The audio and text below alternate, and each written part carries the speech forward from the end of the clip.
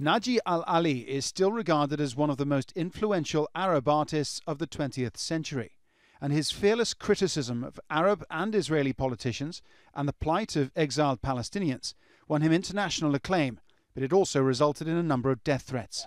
30 years after his murder, a new appeal has been issued. For the first time, police have revealed that this Tokarev pistol was the gun used to kill Ali.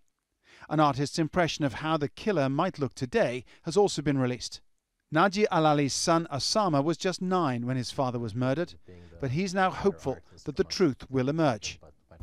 I don't really want to speculate on camera, quite frankly, on who we would want specifically, but there are people who were active in the political scene at the time who still are, to a lesser extent, but who still are, and they have information which they did not share.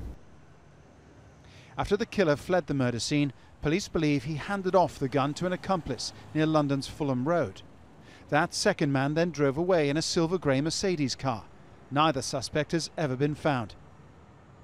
The murder of Naji al-Ali here in Ives Street in London's South Kensington is widely regarded as having been a political assassination, and speculation has raged for many years over who might have ordered the killing.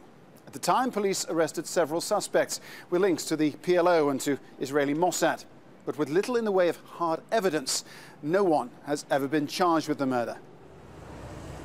Now detectives hope this new appeal will lead to a breakthrough. People's allegiances change. People who might not have felt confident at the time in relation to coming forward, I'd encourage them now to actually speak to us. Naji al-Ali's signature cartoon character, the 10-year-old boy named Handala, still resonates across the Arab world. Handala remains a symbol of common integrity and the struggle for justice. Justice is also the wish of Ali's bereaved family. Paul Brennan, Al Jazeera, London.